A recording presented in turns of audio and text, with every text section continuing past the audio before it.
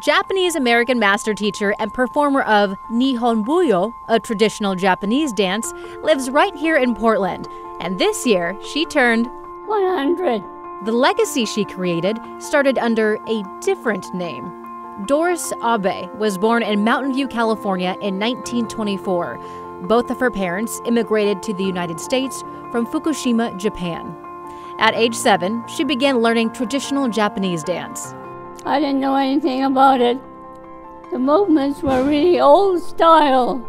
To further her knowledge of the art, she moved to Japan at 11 to study at the Tachibana School of Dance, earning her professional name, Sahomi. It wasn't the usual dance.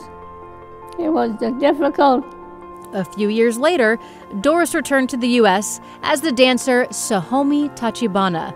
She was on board the very last ship to leave port before the attack on Pearl Harbor. She was incarcerated with her family at Tule Lake and Topaz camps, some of the internment camps that held Japanese Americans forcibly removed from the West Coast.